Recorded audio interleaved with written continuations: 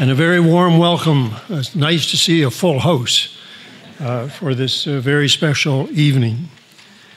An evening of music and murder. Hosted by the Sisterhood of St. John the Divine. In this 140th year of their founding by Hannah Greer Coombe, the sisters are renewing their commitment to one of their principal ministries, that of monastic hospitality, offered as St. Benedict requires, with all the courtesy of love in Christ. The Sisters' Guest House is a 70-year-old building in need of a number of major capital repairs, including replacement of the roof, the windows, and HVAC systems. There's also a great need for far greater accessibility throughout the building, and a number of renovations that will enhance the security, the privacy, and the comfort of their guests. In 2022, the sisters launched a $5 million campaign for the renewal of the guest house, and they made a major gift of $1 million from their own Founders Fund to get things started. In 2023, they made another $1 million gift, but that's the max.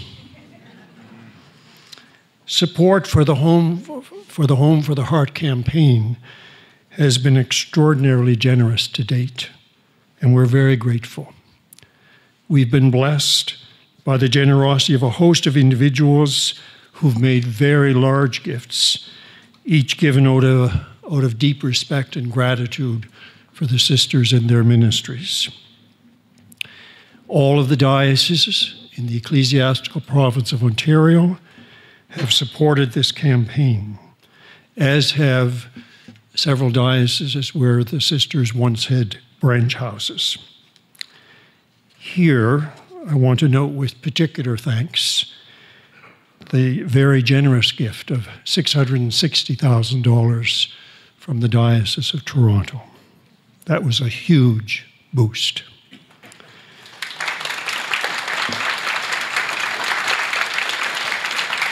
A number of foundations have been invited to support the campaign. Most notably, I might add, is the Sunnybrook Health Services Centre Foundation. And let's just say we're feeling optimistic. As with many campaigns of this nature, as you all know, there is the original goal, and then there's an actual goal. So, our original was $5 million. It's now 6.3. But we are excited to say that we are at 5.4 million in gifts and pledges to date. And we're delighted to welcome you to this fundraising event, those who are here in Snell Hall and a host of others who are joining us online. We are glad you are here. We're going to begin this evening with music by the Nathan Hiltz Quartet. In the bulletin it says the Nathan Hiltz Trio, but at the last minute, it's now the quartet because we have a drummer. An accomplished jazz guitarist, performer, music educator, and artist in residence at Grace Church on the Hill.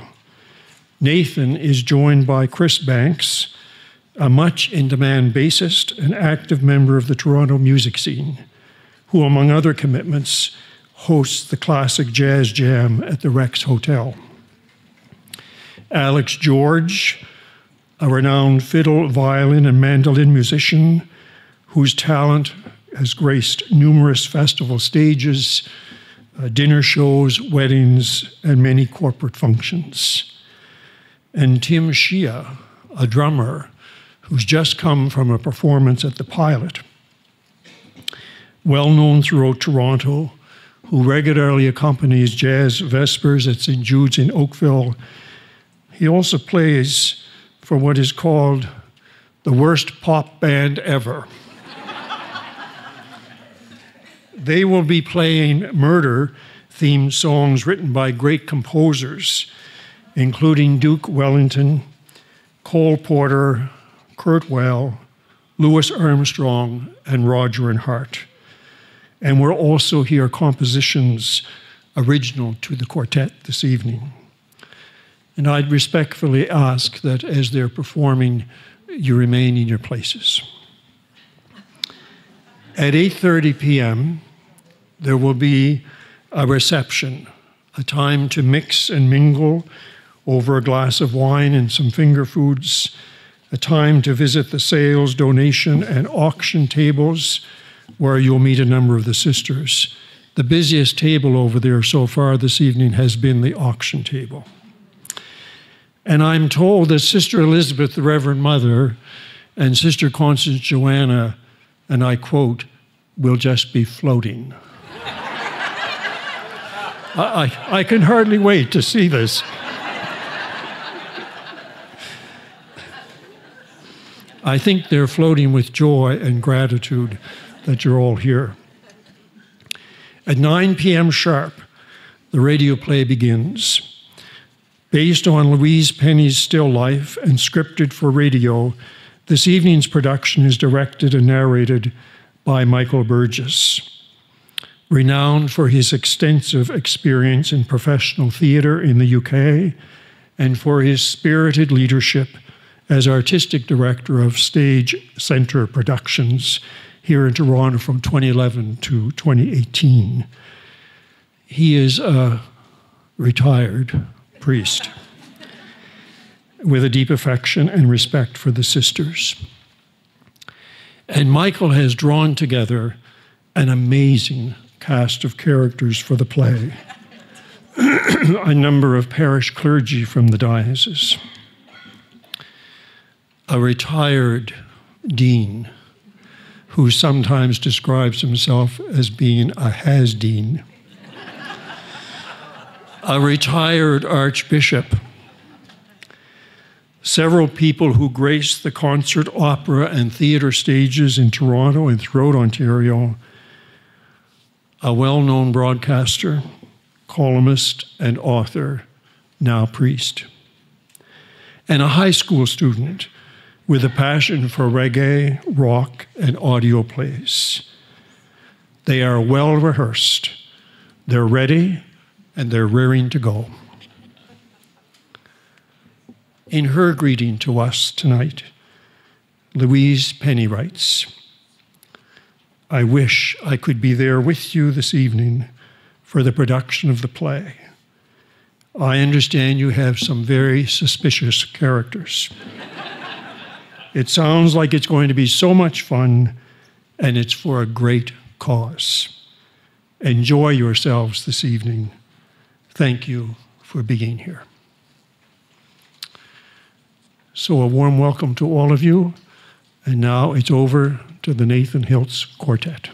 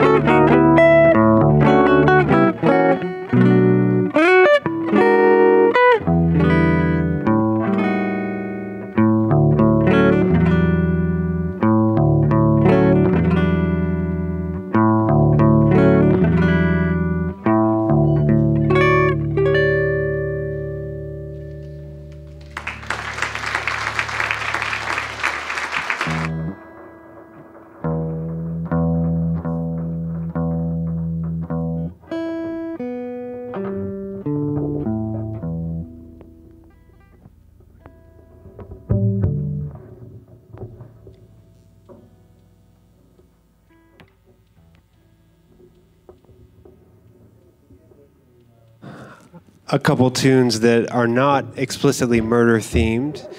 That first piece was written by the great Duke Ellington, and it was called Reflections in D. And, Duke Ellington's one of my favorite composers, and he used to play at St. John the Divine, the Cathedral in New York City. He did sacred concerts there, and his funeral was there. So I thought that was an interesting connection with tonight. So we'd like to continue with another Ellington piece. This is from 1928, from when he had a band called the Washingtonians, which was his first group, first band that he had. And it's called Black Beauty, and it's a dedication to the dancer, singer, and actress Florence Mills.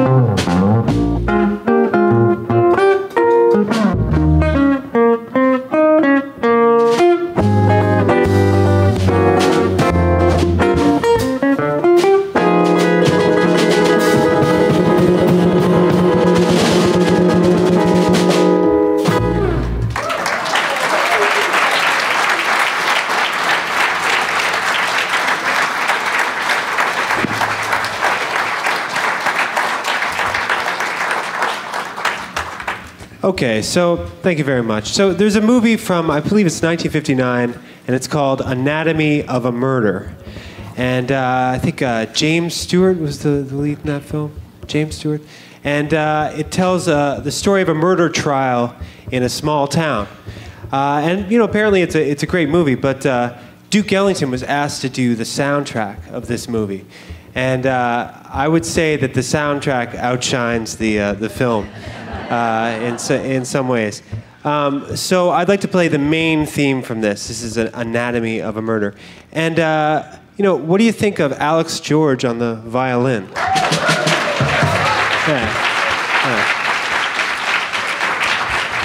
Yeah. Be sure to feature each one of them at a different point in the evening. But here you are, Anatomy of a Murder.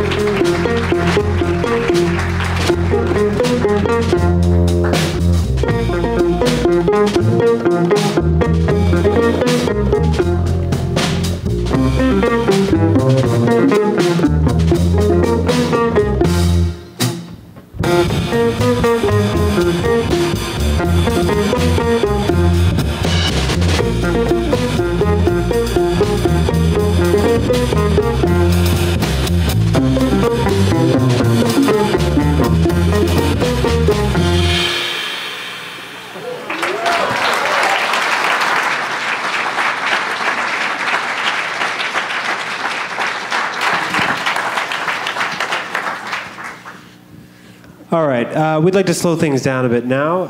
And this one's from another of the great jazz composers. This is by Cole Porter.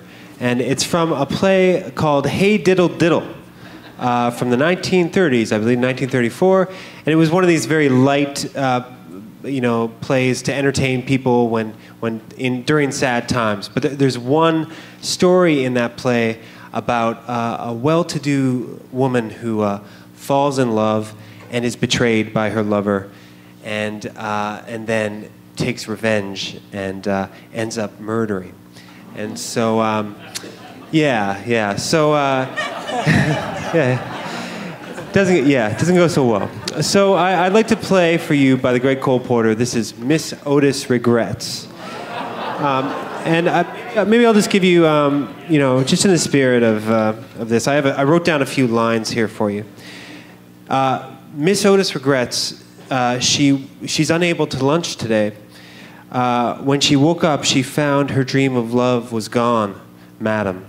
She ran to the man who had led her so far astray, and from under her velvet gown, she drew a gun and shot her lover down.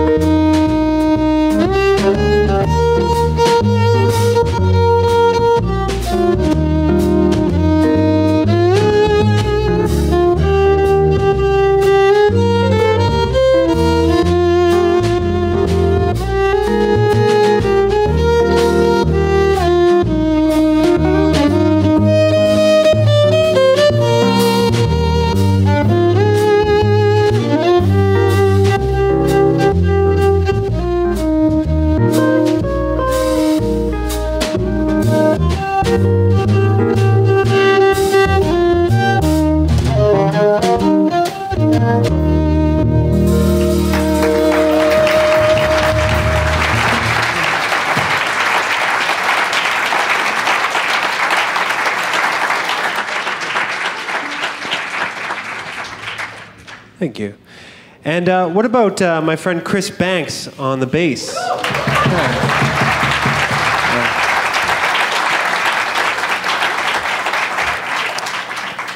So Johnny Cash was serving in the U.S. Air Force, and he was serving in West Germany in the 50s, and he was writing a song at night, sitting on his bed, and he wanted to write a murder song, and he was trying to think, what's the worst kind of reason a person could have for murdering? And he thought that just to watch him die would be a bad reason to murder, you know? Just for no other thing, like just to see what it looks like. So, and on his first album was this beautiful tune. Well, not beautiful, murderous tune. Yeah. So we'd like to do for you Folsom Prison Blues.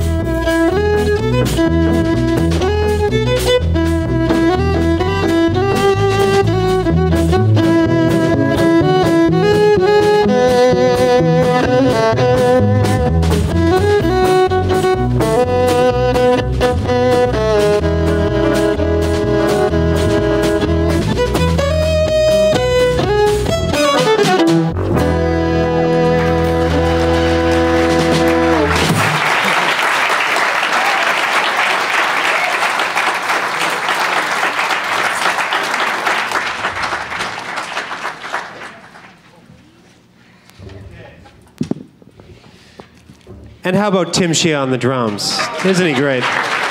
Yeah.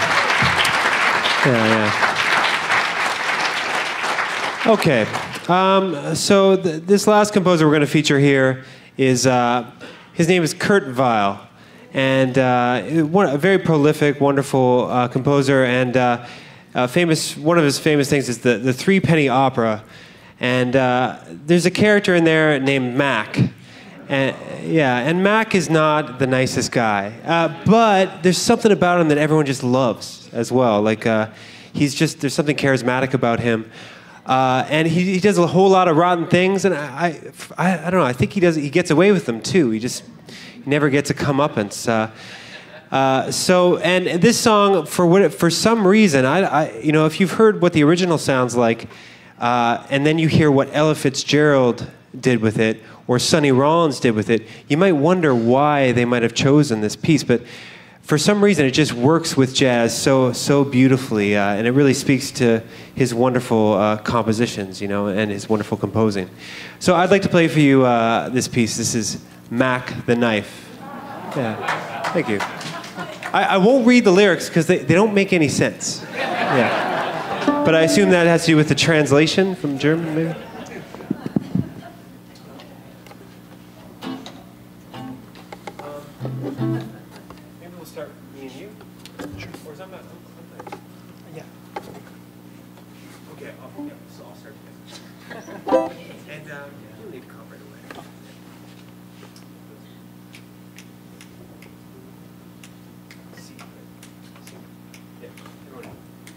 One, two, on.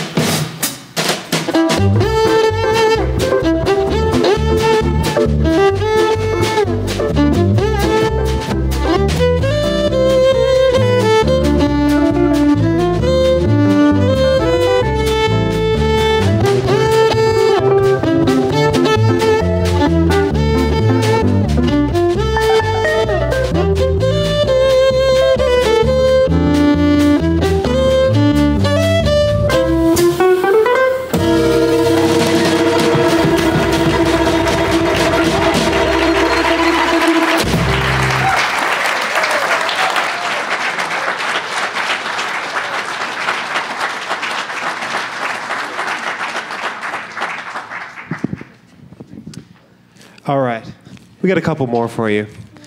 I'd like to feature this young fiddle player. He just graduated from Humber College, like only a couple years ago, I believe, right? Yeah, not too long ago. And you know, he's an emerging talent, and he's definitely involved with bluegrass music. So I thought we'd do a little something to feature him. This is going to be a set of tunes called Mason's Apron and Trip to Windsor. Yeah, which Windsor would that be? Windsor, Nova Scotia. Really? Oh, all right. Great. Great.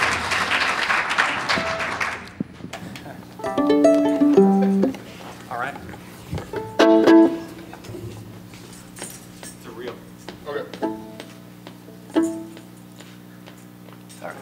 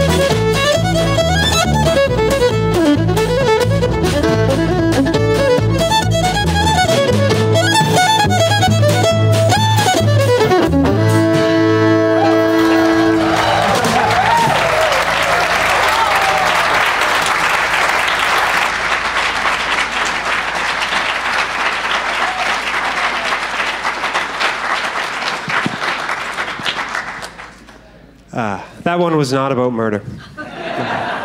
No. Yeah. Okay, so once more for Alex George on the fiddle.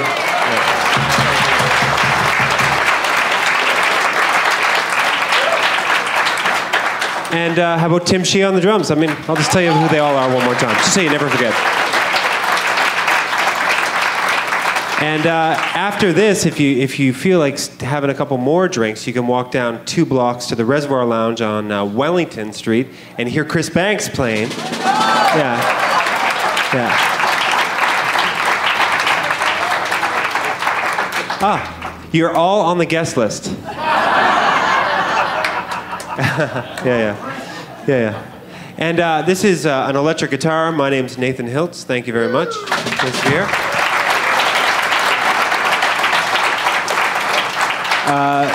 Yeah, so the last one, also not about murder. I'd like to play by William Blake, the great Jerusalem. Hope you enjoy it. Thank you. And enjoy the play later. And yeah, thank you very much for having us. It's a real pleasure to be here. Thanks to the sisters.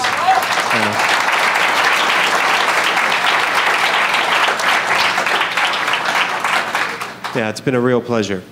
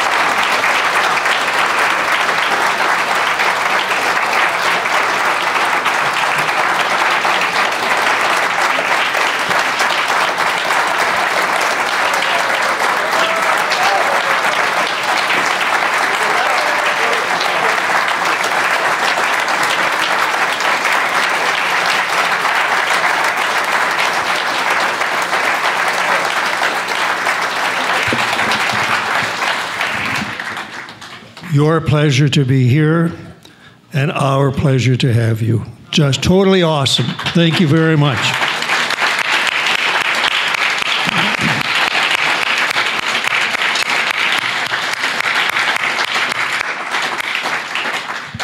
I'm just a little bit proud. Maybe a whole lot. We're going to hear some musical accompaniment throughout the radio play, which has also been prepared by Nathan, and we look forward to that. But for now, it's time for us to take a stretch. We're going to enjoy some wine or soft drinks and some refreshments. You can go through these doors here, and across the hall you'll see a lovely array of drinks and food. Also, the wine and soft drinks, I think, are going to be circulated in this room too. Now, just before you leave, Connie has a word to say about the silent auction. I dare not forget. Dare not forget. Thank you. And thanks to all of you for coming and being with us tonight and launching this wonderful, wonderful evening. One of the things I love about jazz is how it builds community. it's a perfect kind of model of community, right? Everybody has their talents and they have to work together, but they're so flexible that they can move from one to the other. It's just incredible to me. So thank you. I think.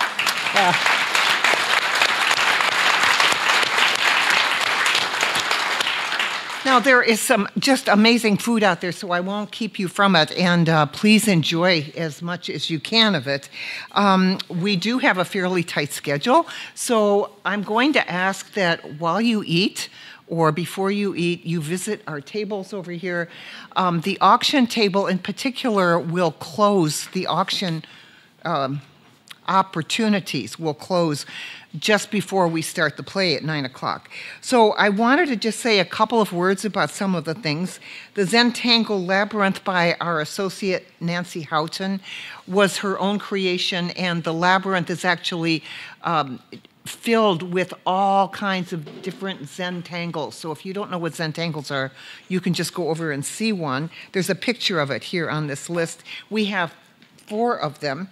And so the 4 people on the top of the 4 top bidders will each get one. And then we have 2 spiritual spa opportunities, one for couples, one for singles, 3 of each. So there are actually 6 opportunities. The only sad thing about that is you're going to have to wait until the guest house is finished being renovated. But you'll be among the very first people to come, and it won't be just a weekend at the convent. It's going to have a lot of special surprises. And there is a page for each one of the auction items over there that'll give you a little bit more information. There will be a series of 3 guitar lessons with Nathan Hiltz, and he said he'll take people from beginner or nothing to advanced. So. And we have a bread making workshop with Sister Elizabeth Ann. Are you over there? Yes, she's waving her hand. She's just a bread maker par excellence. She has lots of her own recipes, and she keeps us supplied with homemade bread at the convent to the point where if she's on vacation or something and we don't get any, we pick up a bag of bread from the bakery, and we say, oh, is this all there is today? And there is a wonderful opportunity with Michael Burgess, who's going to be directing this play, called Reading Aloud in Church. So if you would like your church group to learn how better to read in church, Michael is going to be a lot of fun and a huge help. So please visit, and let's have the lights on, please. Thank you. And when the lights dim, come back in and take your place. The radio show starts at 9 sharp. Might have to be 9:09, Fred.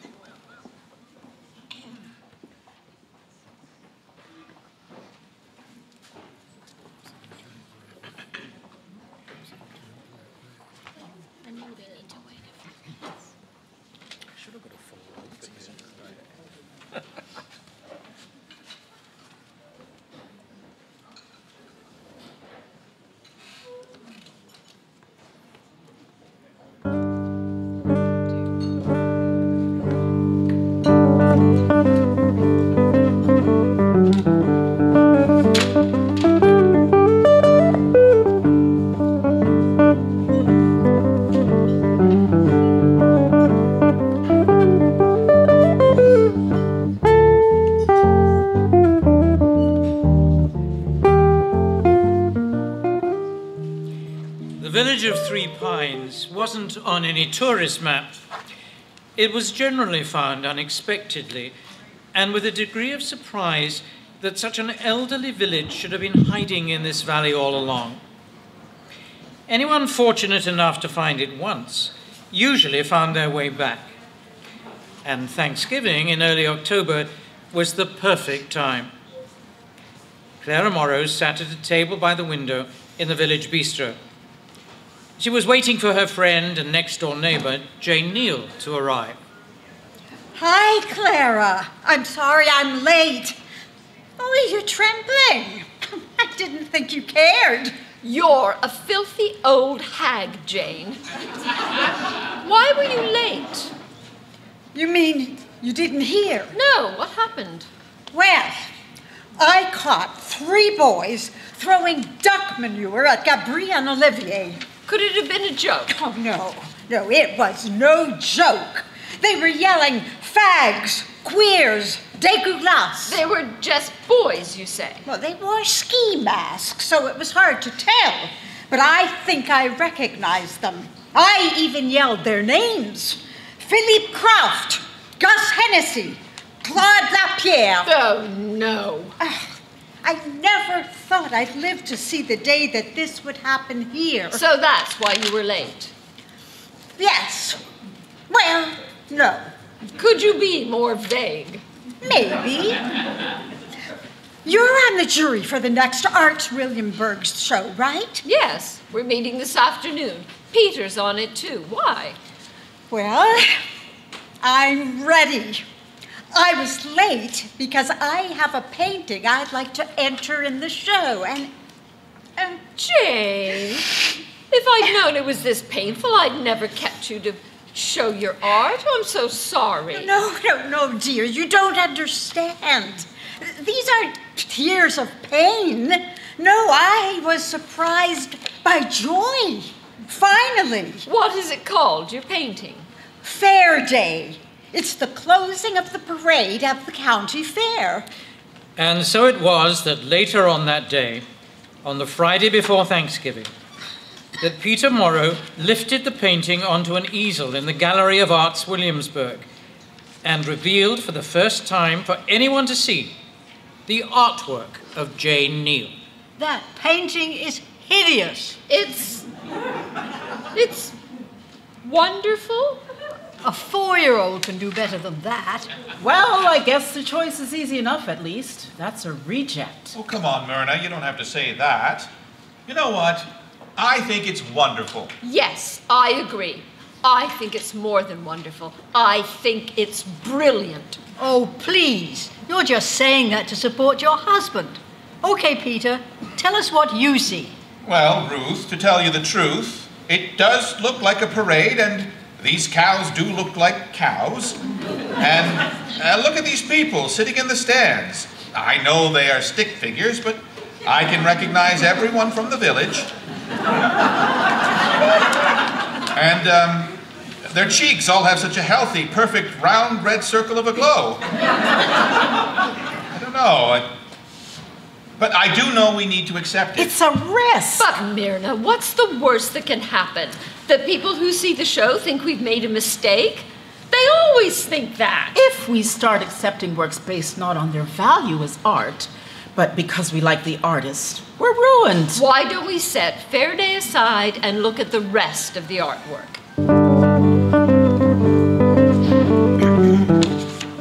And so they debated for the rest of the afternoon. By the time they looked at Fair Day again, they were wiped out and just wanted it to be over. And it came to be that Jane's painting was accepted amidst an unusually silent jury. Later that evening, Peter and Clara had invited their friends Olivier, Gabri, Myrna, Ruth, Jane, and Ben for a pre-Thanksgiving dinner. They were gathered in the living room around the murmuring fireplace. About your garden, Jane, will you be needing any help cutting it back this year? Oh, no, thank you, Gabri. It's almost done. But this might be the last year. I'm not getting any younger, you know. You didn't show any weakness this morning. Now, don't you dare, young man. What those kids did was hideous. But of course, they were right. I am gay. Gardening does keep me healthy. How did those single yellows do for you? I didn't notice them. I put them in last fall, but they never called me mother. Dinner's ready. You know, Jane, I believe a great artist always puts a lot of themselves into their work. What's Fair Day's special meaning, then? Now, Ben, that would be cheating. You have to figure it out. It's there, and you'll figure it out, I'm sure. But why is your painting called Fair Day? Well, it was painted at the county fair, the closing parade. On the afternoon your mother passed away. Was that only a month ago already? Yeah, the day of the antique show in Ottawa. I wish I'd never gone. Well, if it's okay, I might just sneak down and take a look at Fair Day before the show. I'd like to invite all of you over for drinks after the opening of the exhibition. In my living room. I have a bit of a surprise for you. No kidding.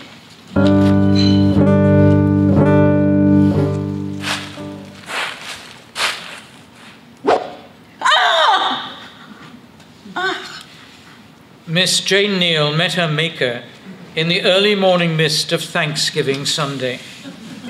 Miss Neal's was not a natural death, unless you're of the belief everything happens as it's supposed to.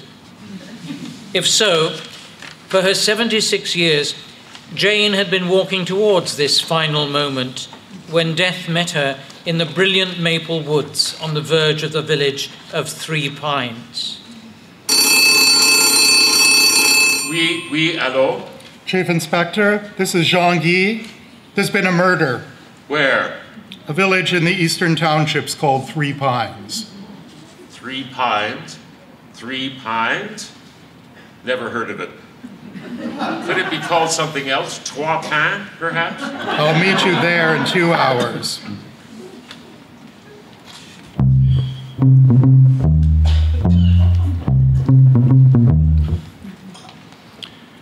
Agent Yvette Nicole, this is Chief Inspector Gamache of the Sûreté du Québec. Agent Nicole here got the call and came to Three Pines immediately. She secured the scene, then called us. Well done, Agent Nicole. Anything strike you when you arrived? Bien sûr. I saw that man there, an Anglais. I suspected by his clothes and his pallor, the English, I have noticed, have weak stomachs. His name is Ben Hadley. Was Miss Neal robbed? We don't think so. Mr. Hadley says she never wore jewelry and rarely carried a handbag. And her house key? No key. Mr. Hadley says people don't lock up around here. Well, they will now. Any idea what could have created such a tiny wound? It's hunting season, so perhaps a bullet? Though it doesn't look like a bullet wound I've ever seen. It's actually bow hunting season. Guns don't start for 2 weeks. So where's the arrow? And is there an exit wound? I don't know. We haven't let the medical examiner move her. Thank you, Beauvoir. Agent Nichols, tell us what you know. Her name is Jane Neal, age 76. Never been married. We got this information from Mr. Hadley, who says she was the same age as his mother, who died a month ago. Now that's interesting. 2 elderly women die within a month of each other in this tiny village? I wonder. I wondered too. His mother died after a long battle with cancer. They could see it coming for a year. Go on. Ben Hadley was walking in the woods at about 8 this morning. A regular occurrence. Miss Neal's body was lying across the path. Impossible to miss. And what did he do? He says he knelt down and shook her.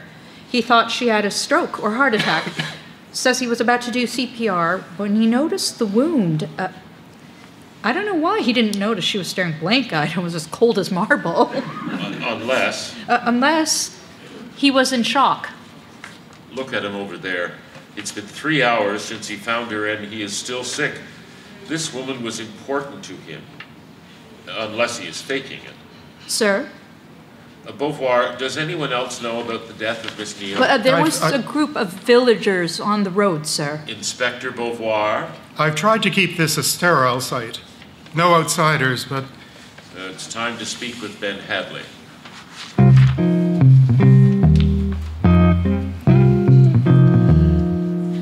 Mr. Hadley, I'm Chief Inspector Gamache of the Sûreté du Québec. This is Inspector Beauvoir and Agent Yvette Nicole. How can I help? I'm sorry about the death of Miss Neal. Was she a close friend? Very. She actually taught me at the school. The schoolhouse right here. She was a wonderful woman. I wish I was good with words. I could begin to describe her for you. I just don't understand what happened. Tell us about this morning, please. I went out for a walk with my dog, Daisy, but she has arthritis, and this morning she was very sore. Anyway, I soon brought her back to the house and took myself off for a walk. This was 7:45, I think. It takes a few minutes to walk here, up the road and past the schoolhouse, then into the woods. Did you see anyone? No, I didn't. It's possible someone saw me, but I didn't. I tend to walk with my head down, lost in thought, I suppose. I was walking along the path and almost tripped all over her. Funny, but it never occurred to me that she was dead. But then I suddenly noticed a stillness and my mind exploded. Did you touch the wound? I think I might have. I panicked and like an hysterical child, I ran in circles. Anyway, I finally got a hold of myself and dialed 911 on my cell phone. I'm curious, why did you bring a cell phone to walk in the woods? Partly out of fear that I'll get shot by some drunken hunter. I need to call for help. No, I'm sorry about these questions, Mr. Hadley. You're an important witness. The person who finds the body is always near the top of our list of suspects. Suspected of what? I mean, what are you saying? That's Jane Neal over there, a retired school teacher who tended roses and ran the ACW. It can't be anything but an accident. You're absolutely right, Mr. Hadley. That's by far the likeliest possibility. But did you call anyone else on your phone? Oh, such an idiot. It never occurred to me to call Peter or Clara or anyone. I just didn't want to leave Jane. The shock, I suppose. Who are Peter and Clara? Peter and Clara Morrow. They live next door to Jane. Jane and Clara were like mother and daughter. Oh, poor Clara. Do you think they know? Well, let's find out. May I walk with you, Mr. Hadley, to the village? I haven't been there yet. Yes, of course.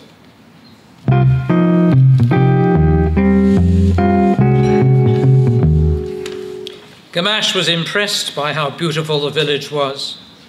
He loved the old homes facing the village green that sat, not surprisingly, in the center of the village.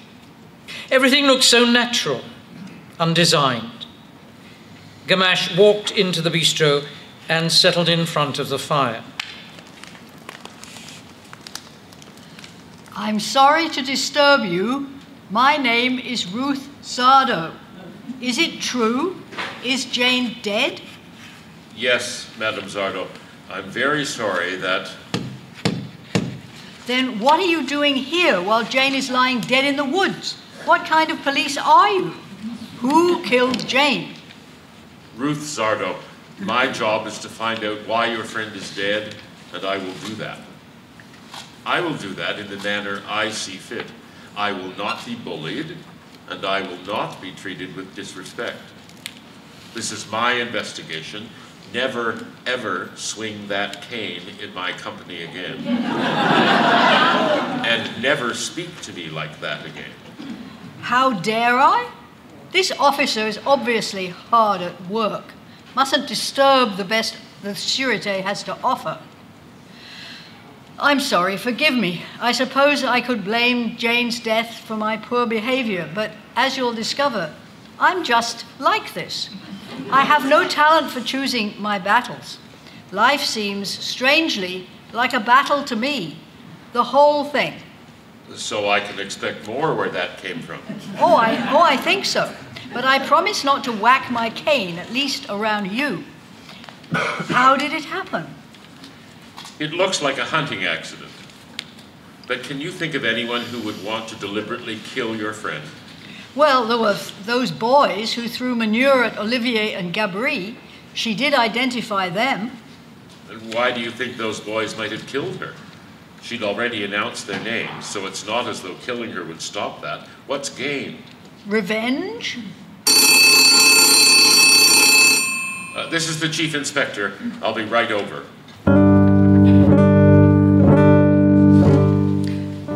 Good afternoon, Chief Inspector. Thank you for coming so quickly. The coroner's report found something odd. 2 bits of feather embedded in the wound. Feathers? Don't arrows have feathers? They used to. Now they're plastic. Also, there was very little blood, consistent with instant death. She was killed where she was found. Time of death between 6:30 and 7 this morning. And have you found an arrow yet? No, nothing so far. Just 15 million leaves all over. I would like to know why a hunter, if he accidentally shot Miss Neal, would bother removing the arrow. And we need to find out more about Timmer Hadley's death a month ago, Ben's mother. The two deaths are so close together. I'm going to the Morrows now. Beauvoir, come with me. You too, Agent Nicole.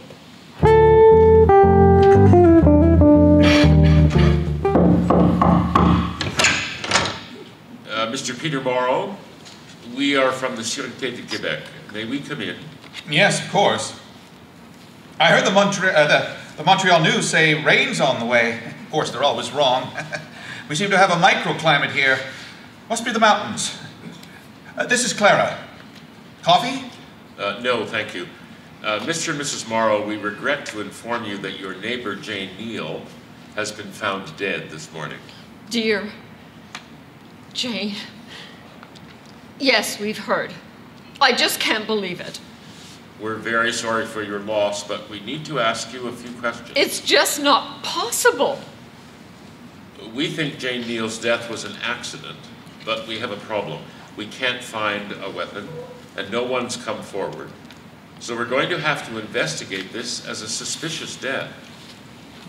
Can you think of anyone who would want to harm your friend? Not a soul.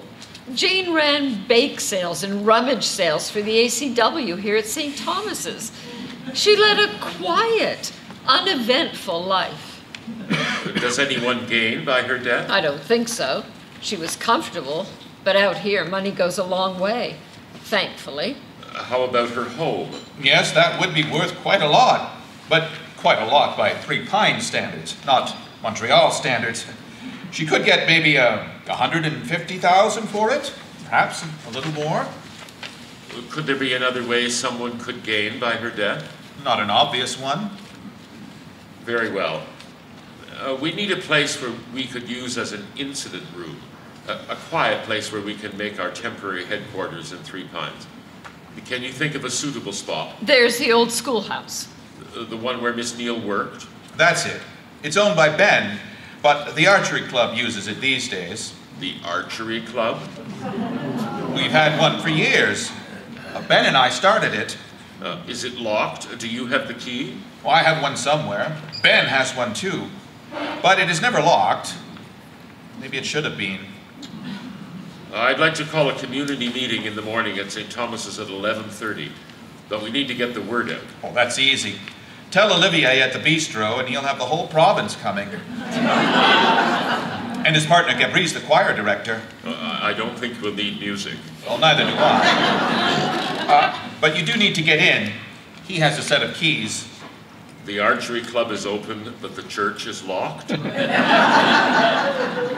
The minister's from Montreal.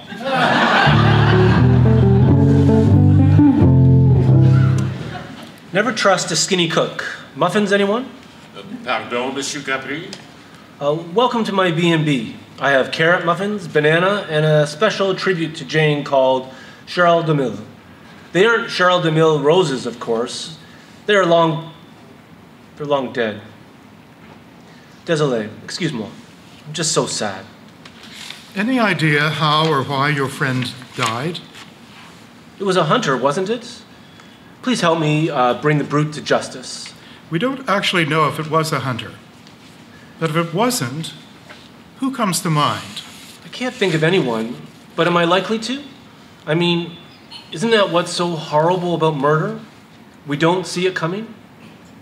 I'm not saying this very well. The people I've been angriest at probably never even realized. Does that make any sense to you? Yeah, it does. It makes perfect sense. Who knows what evil lurks in the heart of men?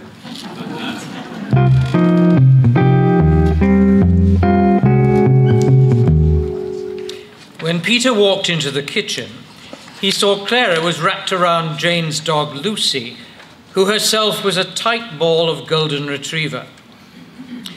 Peter knelt down and kissed Clara. Then he kissed Lucy's head, but the dog didn't stir. Every day for Lucy's entire dog life, Jane had sliced a banana for breakfast and had miraculously dropped one of the perfect discs on the floor, where it sat for an instant before being gobbled up. Every morning, Lucy's prayers were answered, confirming her belief that God was old and clumsy and smelt like roses and lived in the kitchen. But no more. Lucy knew her God was dead. And she now knew the miracle wasn't the banana, it was the hand that offered the banana. Clara, the police are gone now. Can we talk? We need to talk about Jane. I don't want to talk. Remember when you and Jane would talk? Every week, I would just be in my studio painting, but I left the door open. You didn't know that, did you? Did my best work listening to you two. You and Jane talked about everything. Gardening, books, relationships, cooking. And you talked about your beliefs, remember? Yes. Well, she wouldn't want you to be sad. You should get on to the next thing, don't you think? You should start another painting. Screw off. Leave me alone. Where are your tears, hey? You're more dead than she is. You can't even cry. And now what? You want me to stop? It hasn't even been a day yet, and you're what? Bored with it? You want everything to go back the way it was, like that? Clara, I am sad. I understand. But I love you. I was just trying to help. All those questions you and Jane debated and laughed about and argued over the years, she has the answers to all of them now. I don't know.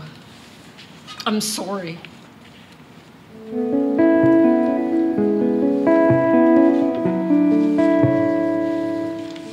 St. Thomas's was filling up rapidly. With the rain just beginning, there wasn't much milling about. The tiny parking lot at the side of the chapel was packed, and trucks and cars lined the circular commons. Inside, the small church was overflowing and warm.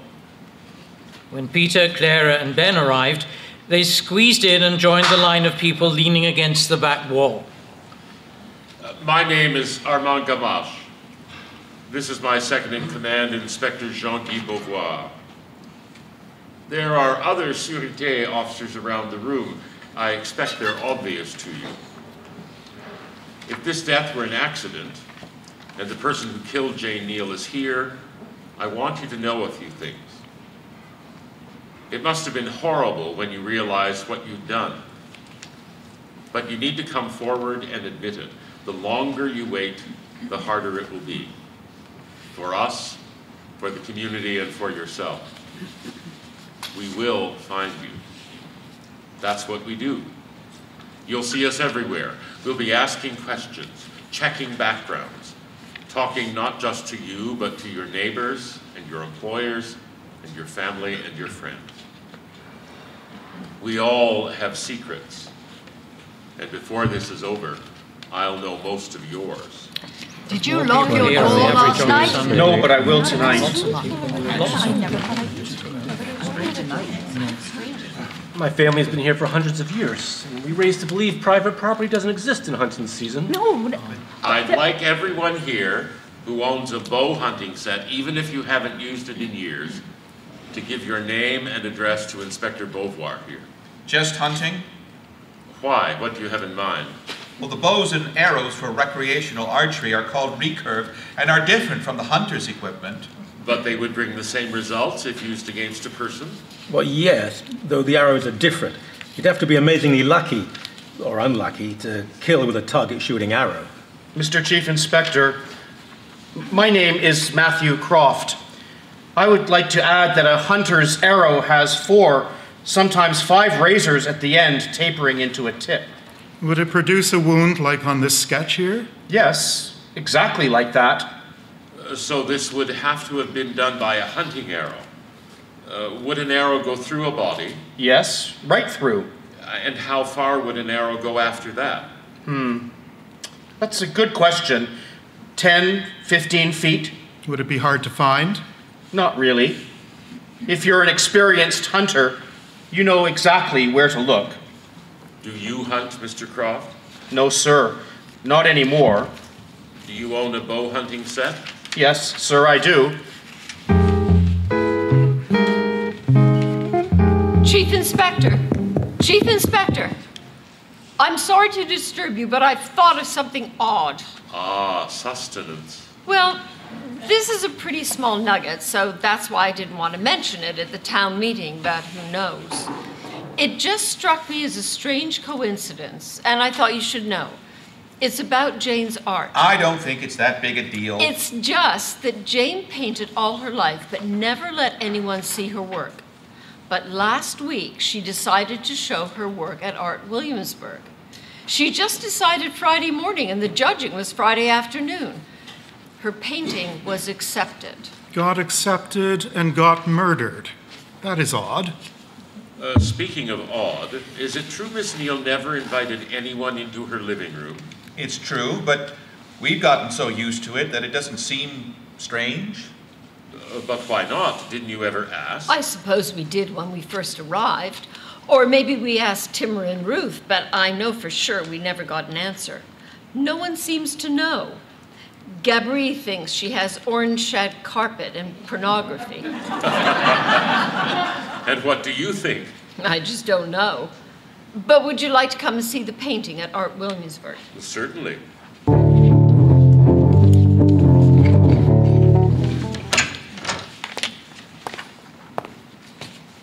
So is this it? Not even close. This is another artist. The members' exhibition opens in 10 days. That's the vernissage. Exactly. 2 weeks after the judging. Excuse me, Chief Inspector, may I see you for a moment? I just got off the phone with Timmer Hadley's doctor. Her death was completely natural as far as he's concerned. Kidney cancer. Did she die at home? Yes, on September 2nd of this year. Labor Day. Mrs. Morrow, what do you think about Ben's mother's death? Timmer's death was expected, but still a bit surprising. Well, no, that's overstating it. It's just that we took turns sitting with her. That day, it was Ruth's turn. They'd arranged beforehand that if Timmer was feeling good, Ruth would steal away to the closing parade of the county fair. Ruth gave her her meds, brought a fresh glass of Ensure, and then left. Just left a dying woman alone? I know it sounds uncaring, even selfish, but we'd all been looking after her for so long. Ruth would have never left if she had the slightest hint Timmer was in trouble. It was terrible for her when she came back and found Timmer dead. So it was unexpected. In that sense, yes. But we since found out from the doctors that it often happens that way. But why are you interested in Timmer's death? Just being thorough. 2 elderly women dying within a few weeks of each other in a very small village? Well, it begs some questions. Here we are. There's Jane's picture. Do you like it? Not at first, but the longer I look, the more I like it. Here you can recognize Nellie and Wayne, and here's Peter. How'd she do it? How could she get these people so accurately with dots for eyes and squiggly line for a mouth? I don't know. I'm an artist, have been all my life, and I couldn't do that. What's it about? It's the closing parade at the county fair on this year's Labor Day.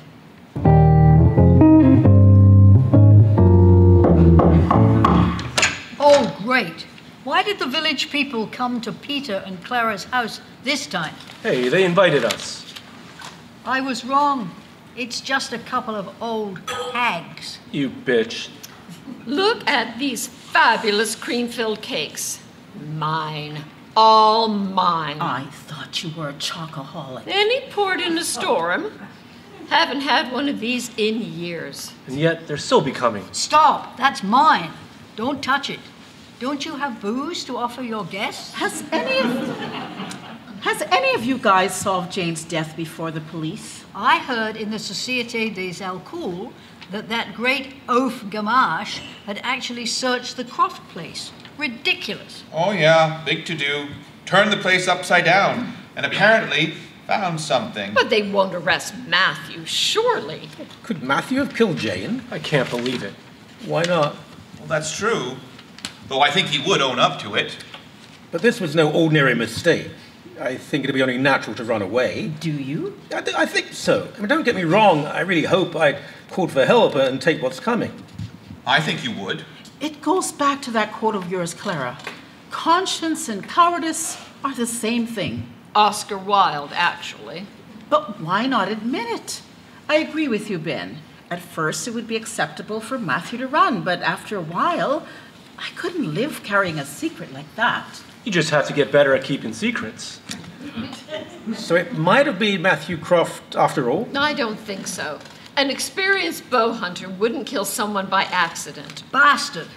One thing is true. Whoever killed Jane was a very good bow hunter. There's a lot of them around, unfortunately, thanks to the archery club. Murder. Murder. We get the idea. So if Matthew Croft did it, it was on purpose?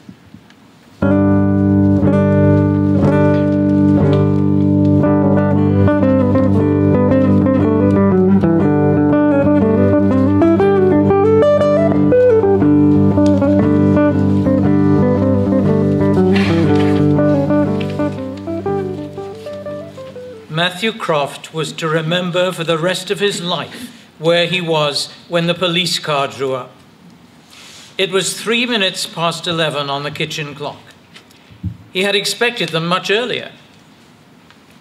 Every fall at canning season, his wife Suzanne would invariably ask, "When does a cucumber become a pickle?" At first, he'd try to answer that question. But over the years, he realized there was no answer. At what point does change happen? Sometimes it's sudden, but often it's a gradual change, an evolution. For 4 hours waiting, Matthew wondered what had happened. When did things start to go wrong? This too he couldn't answer. Good morning, Mr. Croft. May we come in? Come in. We have the results of the tests from the bow and arrows.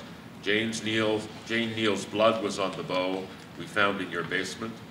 It was also on some pieces of clothing belonging to your son, Philippe. The arrow tip matches the wound. We believe your son accidentally killed Jane Neal. What will happen to him? I'd like to talk to Philippe. I see. Would he have to go to jail? I have no intention of charging Philippe with manslaughter. So what might happen to him? He'll be taken to the station in Saint-Rémy and charged with mischief. But he's just a boy. He's 14, old enough to know right from wrong. He needs to know that when he does something wrong, however unintentionally, there's a consequence. Was Philippe one of the boys who threw manure at Monsieur Dubois and Brûlé? Yes. He came home and bragged about it. May I see him?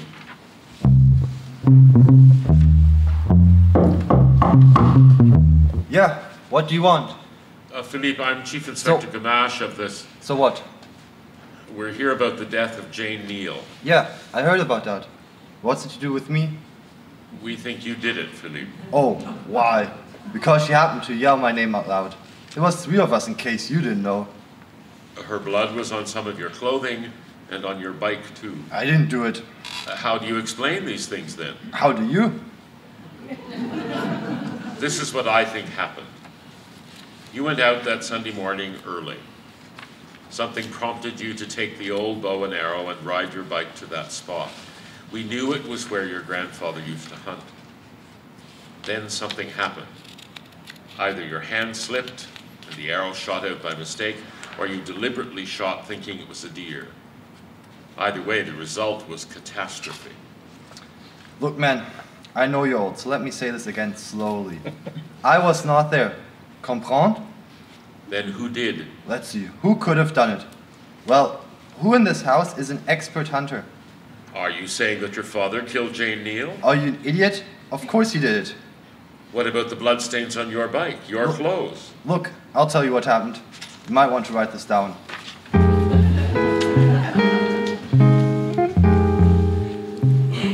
He didn't say that. He couldn't have. Philippe couldn't have said those things. We know what we heard, Mr. Croft. Philippe says you often abused him, and out of fear of a beating, he helped you cover your crime. That's how he came to have the blood on him and his prints on the bow. He says you killed her. Okay, he's right. I killed Jane Neal. I'm sorry, Mr. Croft, but I still believe Philippe killed Miss Neal by accident. You're wrong. Everything Philippe says is true. Including the beating? You told us you didn't hunt anymore. I lied. Why'd duo into the woods behind the schoolhouse? Dunno. I guess that's where my father always hunted. No, there must be another reason. Well, there isn't. I took his old bow and arrows and went to his old hunting grounds to feel closer to my father. Point final. What happened? I heard a sound. Something coming through the trees, like a deer. As soon as the shape appeared, I fired. But it wasn't a deer. No. It was Miss Neal. And what did you do? I ran to her, but I could see she was dead, so I panicked. What happened then? I can't remember anything after that. But isn't that enough? I killed Miss Neal. That's all you need to know. But why didn't you come forward? I didn't think you'd find out. When we arrived, I told you we thought Philippe had killed Miss Neal. Why didn't you confess then? I was too stunned. Oh, come on, Mr. Croft. You were waiting for us. You knew what the lab test would show. And yet you're saying you were going to have your son arrested for a crime you yourself committed? I don't think you're capable of that. You have no idea what I'm capable of.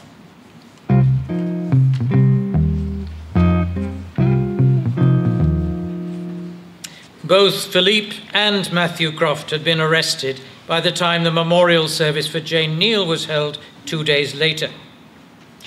The service was nothing more than Jane's friends getting up one after the other and talking about her in French and English.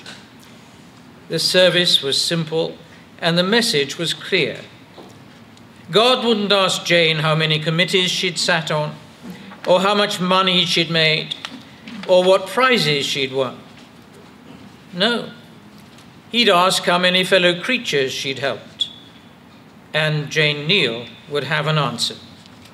What do you do with a drunken sailor? What do you do with a drunken sailor? What do you do with a drunken sailor early in the morning? Hey ho, and up she rises. Hey ho, and up she rises. Hey ho, and up she rises early in the morning. Why Drunken Sailor? Well, it was one of Jane's favorite songs. She was always singing it.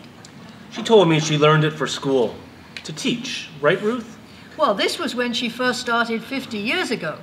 She was expected to teach every subject, but since she couldn't sing or play the piano, I taught her the song. Can't say I'm surprised. It was the only song her students ever learned. Well, your Christmas pageants must have been something. Yeah, they were. We sang all the carols, but they were all to the tune of Drunken Sailor.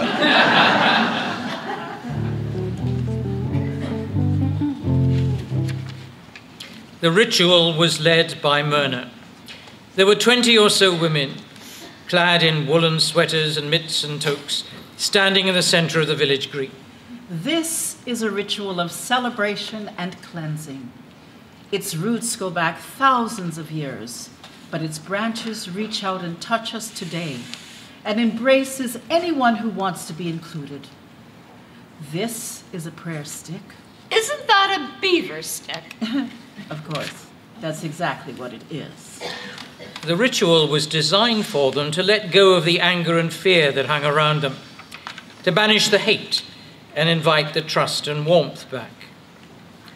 Armand Gamache was sitting on the outskirts of the village green watching. He was soon joined by Benjamin Hadley. About time for the leaves to change. The sun's getting lower in the sky. Do they do this ritual often? About twice a year. I was at the last ritual. Didn't get it. Perhaps if they talked to each other now and then, we'd understand. How long have you loved her?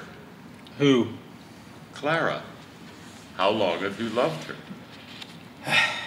We were all at art school together, though Peter and I were a couple of years ahead of Clara. He fell for her right away. And you? It took me a little longer. I think I'm more guarded than Peter. I find it harder to open up to people. I mean, I used to dream about us getting together, but that was long ago. I could never, ever do anything like that. Not to Peter. We must form a circle. I've brought these ribbons. I asked you all to bring something that was symbolic of Jane. I have brought this book for you, Jane, to thank you for sharing your love of the written word with me. Bless you. One by one, the women took a ribbon, tied an item to it, and spoke a few words. Some were prayers, some were simple explanations. Time passed, and Clara looked around and saw their circle was no longer bound by fear, but was loose and open. Clara allowed her gaze to follow the ribbons as they were caught in the wind. Her eye caught something attached to the tree behind the ribbons. High up in one of the maple trees, she saw an arrow.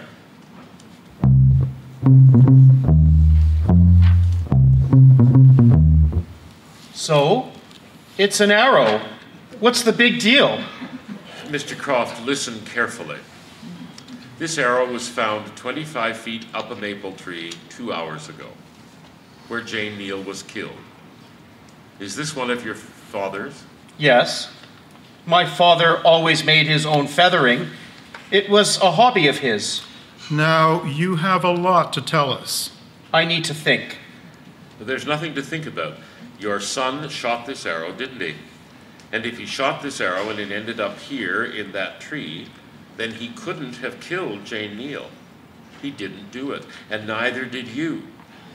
This arrow proves someone else did it. We need the truth from you now. Now! All right, this is what happened. Philippe and I had had an argument the night before. Some stupid thing, I can't even remember what. The next morning, when I got up, Philippe was gone. I was afraid he'd run away, but about 7:15, he comes skidding into the yard with his bike. He went directly into the basement. He never did come to see me, but stayed in his room all day. That wasn't unusual. When did you hear about Miss Neal? That same night, a week ago. I heard it was a hunting accident. When I went to your meeting the next day, I was sad, but not like it was the end of the world. It's after I came back home. Something was troubling me. I went downstairs, and that's when I found Philippe's clothes ready for the wash, with blood stains on them. I confronted him, and he said he thought he killed her, so he grabbed the arrow and ran. I guess he didn't notice it wasn't the same as the others. So someone else shot the arrow that killed Jane Neal. Now we know that she was almost certainly murdered. Where to now? Jane Neal's home? Let's go.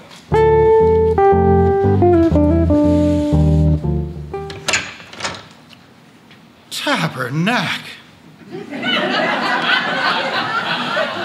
If I was Jane Neal, I'd keep the people out too. Sacrement. They stood on the threshold of Jane's living room, frozen in place. Jane's living room assaulted them with colors. Huge flowers day-glowed. Psychedelic mushrooms advanced and retreated. Enormous, maniacal, yellow happy faces marched around the fireplace. The floor, hand-hewn by a man being chased by winter 200 years ago, had been painted pink, glossy pink. It was a veritable parade of bad taste. I'm sorry, Chief, but I did not expect this. Why? Maybe she needed a change. That's not what I was asking, Jean-Guy. I was wondering why Miss Neal kept her friends out of here. Isn't it obvious? No, it isn't. If she did this, she must have liked this style. She certainly wouldn't have been ashamed of it. So why keep them out? What secret does this room hold? Want to check upstairs? Jean-Guy, have you noticed that there is something missing in this house? There's no easel, no paints, there's no studio. Where did she do her art? How about the basement? Well, sure, go down and check, but I can guarantee you an artist isn't going to paint in a windowless basement. You know, there are no pictures on the walls either. Anywhere. I just don't get it. All of this is odd. The wallpaper, the painted rooms and floors, the lack of pictures. But none of it's so odd she'd have to keep her friends out. But there is something around here that she didn't want anyone to see.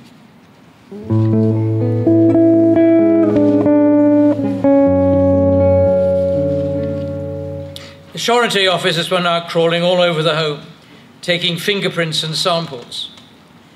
They made it very strange, and yet Clara knew that Jane was there too, in the space between the strangers.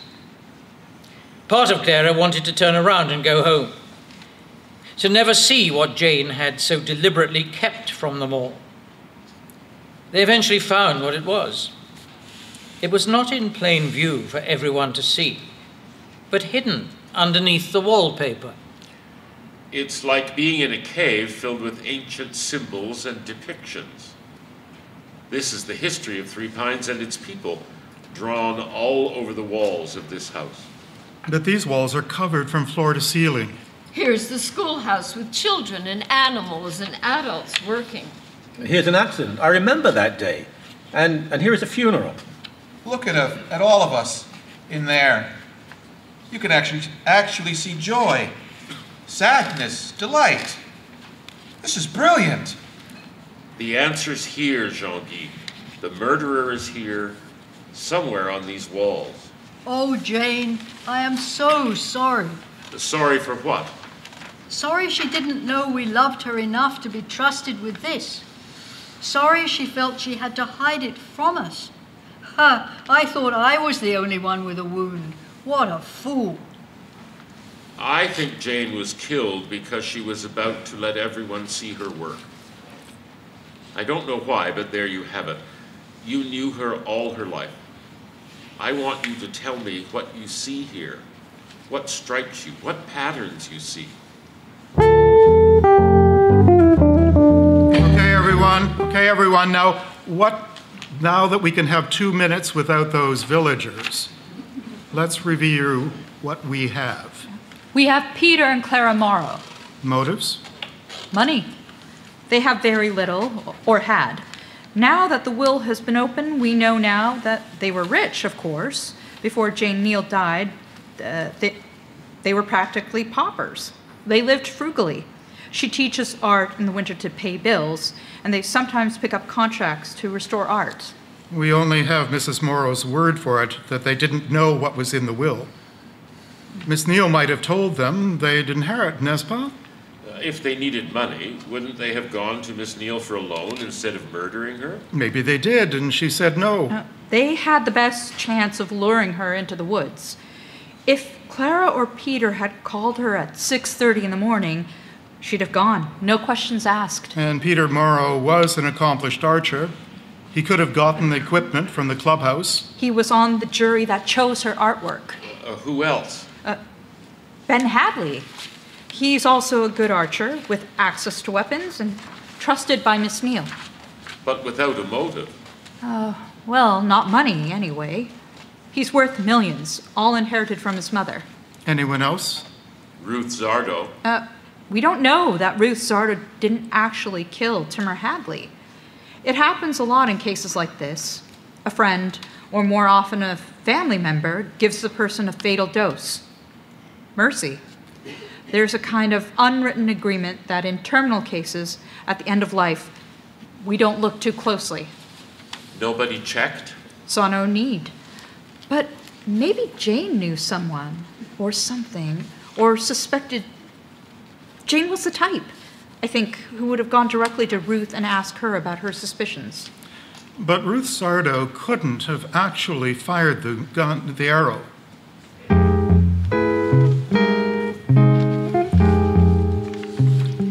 The Arts Williamsburg show was enjoying a record turnout for a vernissage. At past openings, only the artists themselves and a few scraggly friends would show up, fortifying themselves with wine from boxes and homemade cheese products. This night, a gnarly knot of people surrounded Jane's work, which was sitting cloaked on an easel in the center of the room. As you know, a tragic event has robbed us of a fine woman, and as it turns out, a gifted artist. Here, without further ado, is Fair Day by Jane Neal.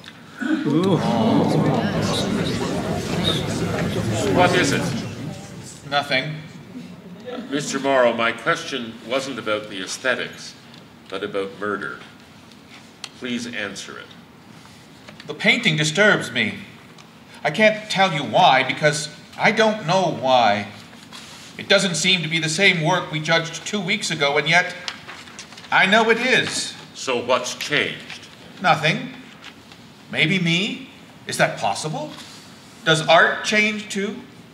Maybe Jane's death changed me so much that whatever I saw in this painting isn't there anymore. Do you believe that? No. Oh, that's me, over there. That dancing goat. I've got it. This was painted at the closing parade, right? The day your mother died, Ben. In fact, isn't that your mother, that flying lamb in the clouds? You're right. It's Timur. Do you see? It was Jane's tribute to your mother. Everyone in this picture was meaningful to her. Remember that last dinner we all had together? Thanksgiving.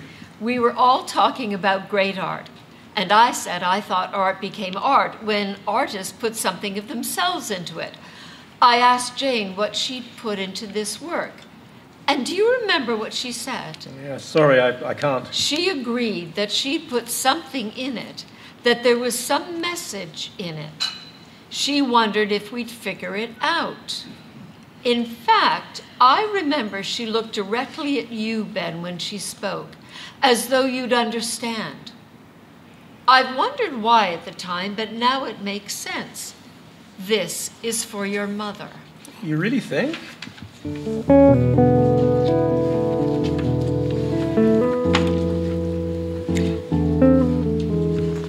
An hour later, the party had emigrated from Arts Williamsburg to Jane's home.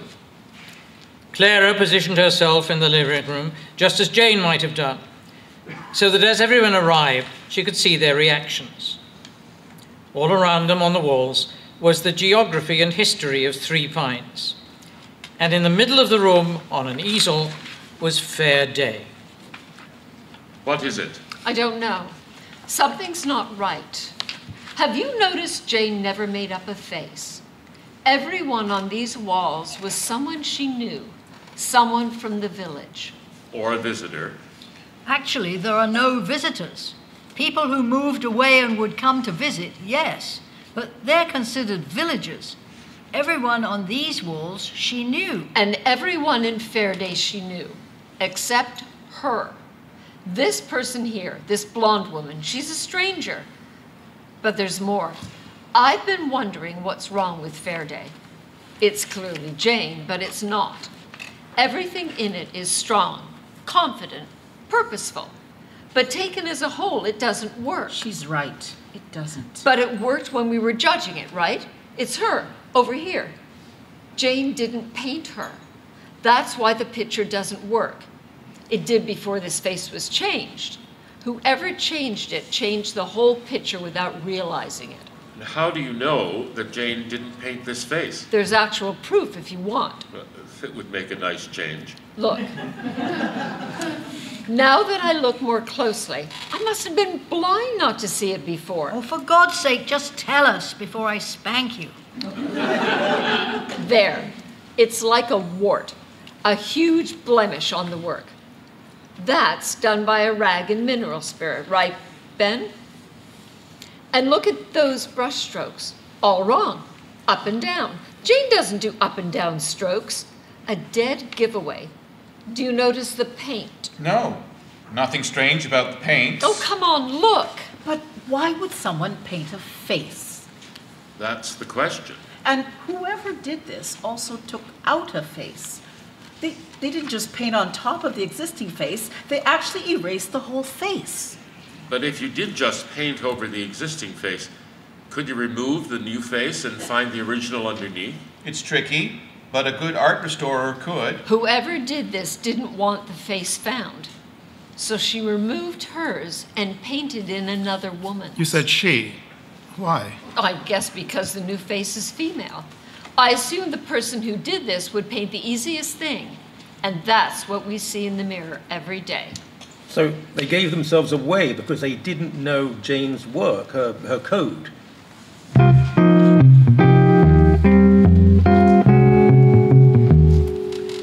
The party had broken up and most people went back to their homes. But a small group that included Peter, Clara, Ben, Myrna and Gabri took Fair Day back to the B&B, and they now sat in the large living room sipping liqueurs and espresso. A fire had been laid and lit. Who knew about Fair Day before Miss Neal was killed? The jury.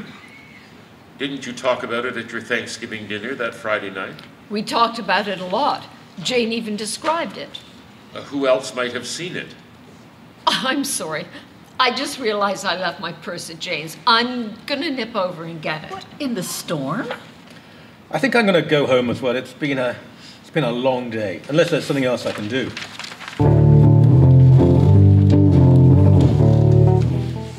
Clara needed time to think. Was it possible? Surely she'd gotten something wrong. But the damning idea had come back with force in the B&B just now. As they'd stared at Fair Day, all the pieces had come together. All the clues, all the hints. Everything made sense. She couldn't go home now. She was afraid to go home. Back at the B&B, Beauvoir was finally alone with Gamache. So what do you think? Okay, let's look at it one more time. What about Ben Hadley? Why him? He had access to the bows, has the skill and local knowledge. Miss Neal would have trusted him, and he knows how to paint. Apparently he's very good, and he's on the board of the Art Williamsburg, so he had a key to the gallery. Motive? That's the problem.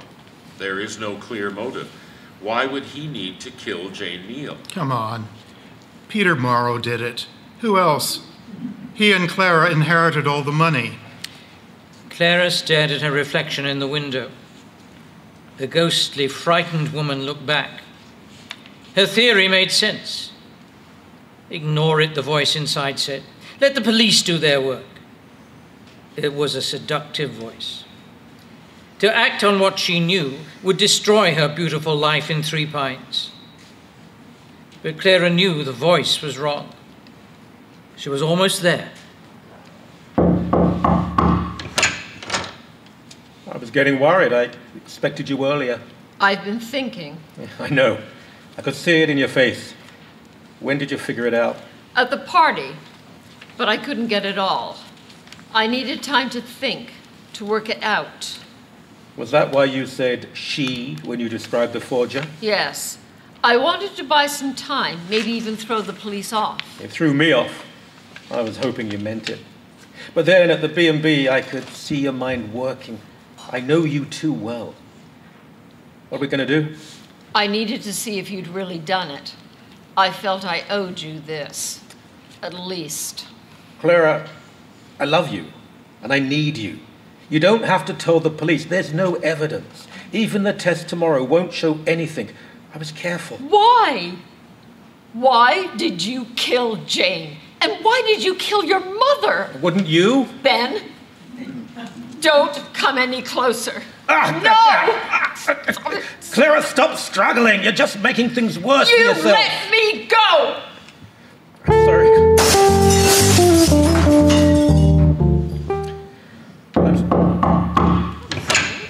What? Clara, did you forget your... What? Chief Inspector, what does this mean? Where's Clara? That's what we wanted to ask you. We need to speak with her now. Oh, I thought she went to Jane's, but that was... That was an hour ago. That's a long time to search for a purse. She didn't have a purse. She just wanted to go into Jane's home and think. But she's not back yet. Weren't you worried? Oh, I'm always worried about Clara. Hurry, Jean-Guy. We don't have any time to waste. But where to now? To Ben's house. Ben's the one that's been missing all along. Clara awoke with a throbbing head. Everything was black, blinding black. Her face was on the floor, and she was breathing in dirt. She felt cold and sick. She couldn't stop shivering. She realized her arms were tied behind her back. She had a memory of being carried, drifting in and out of consciousness. Where was she? Oh, good, Clara. In spite of the sound effects, I see you're awake. Peter? Bad news, Clara. Peter isn't here. Guess where we are? What? You simply fell down the stairs into my basement. The electricity had been turned off. You stumbled and you fell. I'm just fixing the stairs now. Rickety old things. Gamache may suspect, but no one else will. Peter would never suspect me. I'll be the one comforting him in his loss. And everyone else knows I'm a kind man, and I really am. This doesn't count. Sergei, open up! What is this now? Clara, what did you do? Clara, what are you doing over there? Clara, I don't have time for this. No! Where is she? Over here. The basement.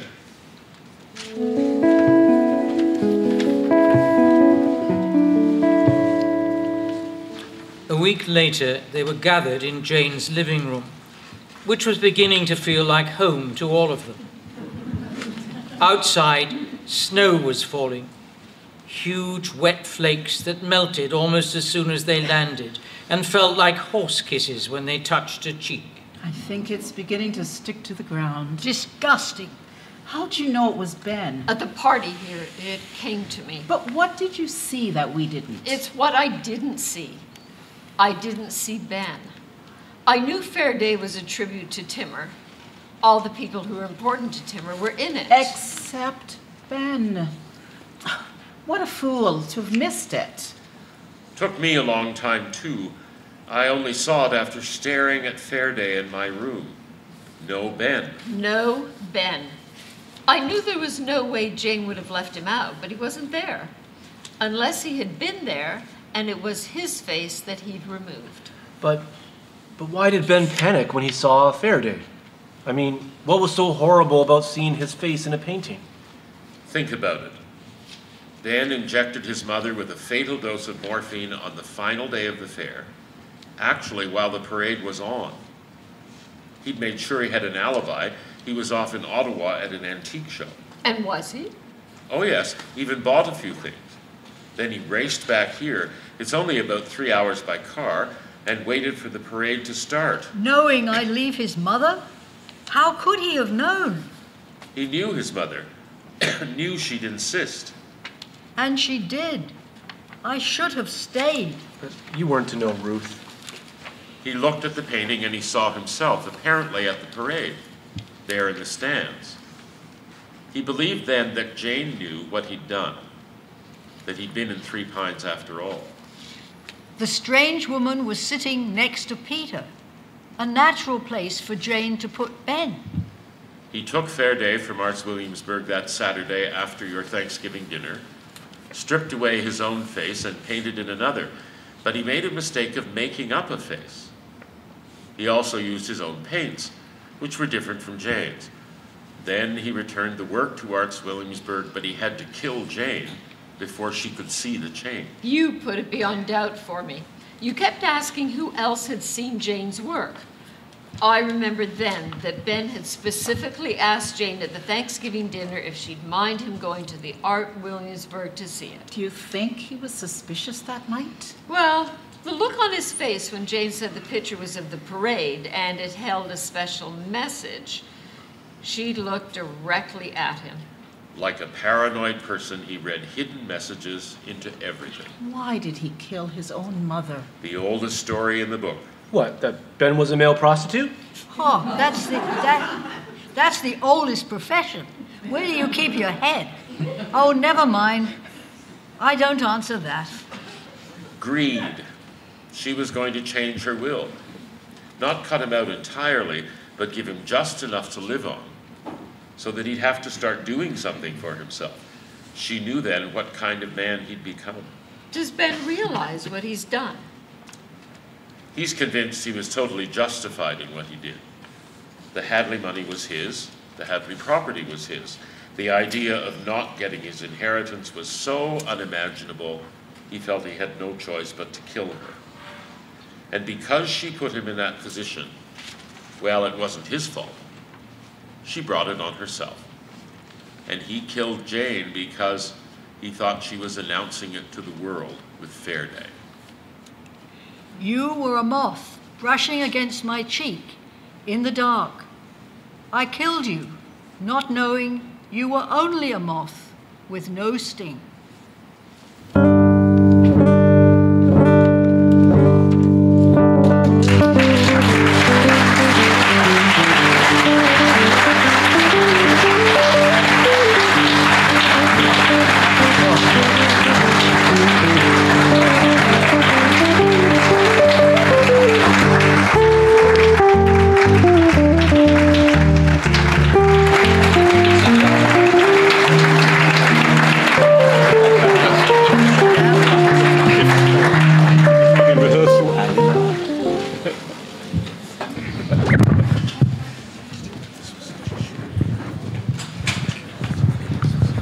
Well, what an amazing cast, eh? Yeah.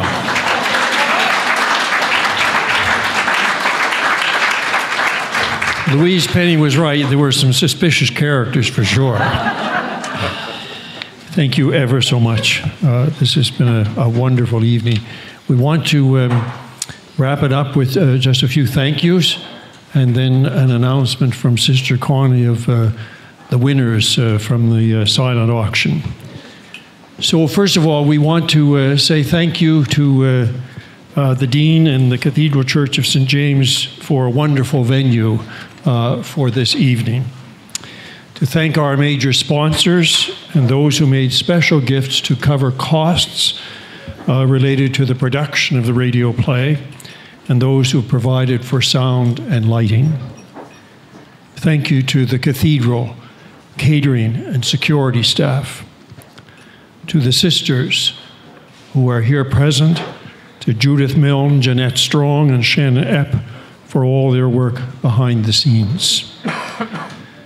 And we certainly want to thank again the Nathan Hiltz Quartet, Chris, Alex, Tim, and Nathan. And Michael Burgess, director and narrator.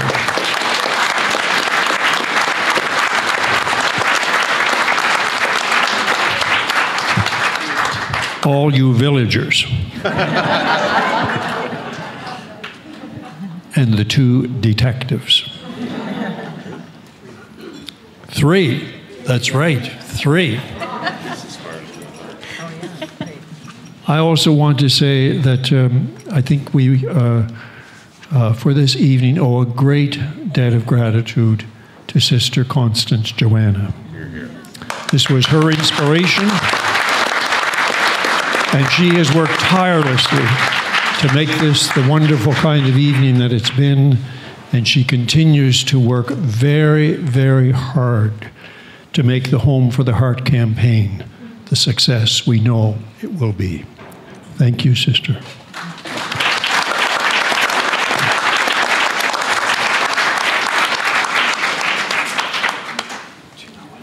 Thank you so much. And you have no idea what he's done. Fred Hiltz has been my right hand through the Capital campaign, where I've been his, I'm not sure which, and he's just been such a support. But we also have a number of people here who are on the Capital Campaign Committee, one sitting on either side down here, the detectives. We're going to make Olivia one as well eventually. So I also, on behalf of all the sisters, I say a very warm and hearty thank you. Connie, before, one of the people that we haven't thanked for the play is Nathan Hiltz, because as well as doing the whole of the first half, he did all the music and all the sound effects they for were this. great. So, Nathan, thank you very much indeed.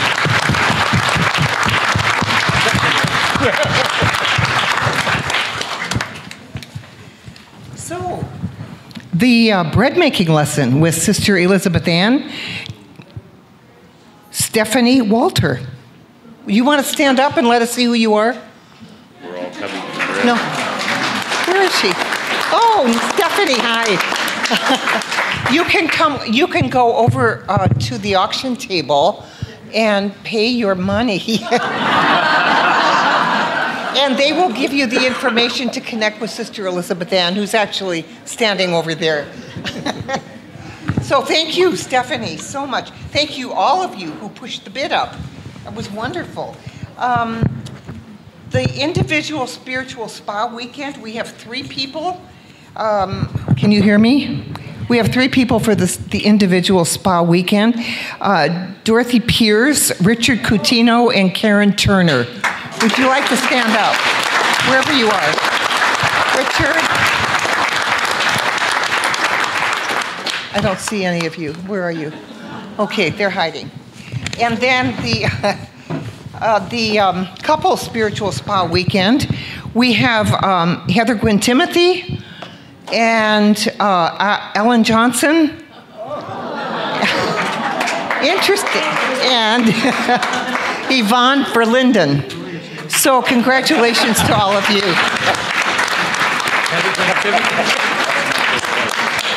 I get it. This is a delayed gratification kind of prize, right? And for the coaching seminar, Reading Aloud in Church, Peter Bennett. Peter.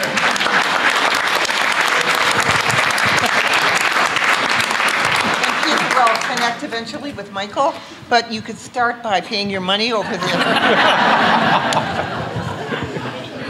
And then we have the Zentangle Finger Labyrinths.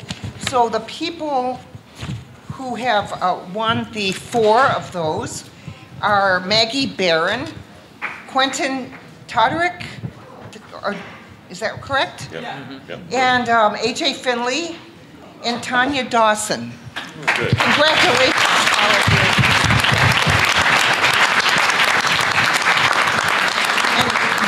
You get to actually take a prize home with you tonight.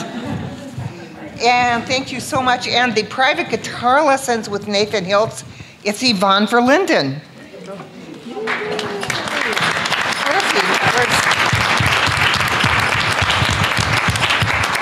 Thank you all very, very much, and have a safe time home. I'm just going to ask the Reverend Mother, Sister Elizabeth, if she would close with the prayer that she has written for the Home for the Heart campaign. Please stand, if you're able.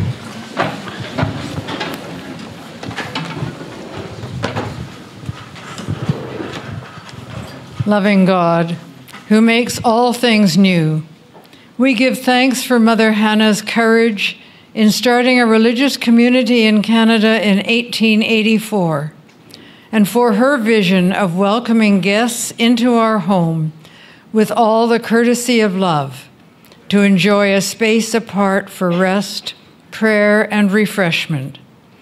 In abiding commitment to this ministry of hospitality, we pray for your blessing on the renewal of our guest house. We give thanks for all who are supporting us in this work, and especially all of you who are here today. May our guest house continue to be an oasis, a home for the heart for many, both now and in years to come. In Jesus' name we pray. Amen. Amen. Amen.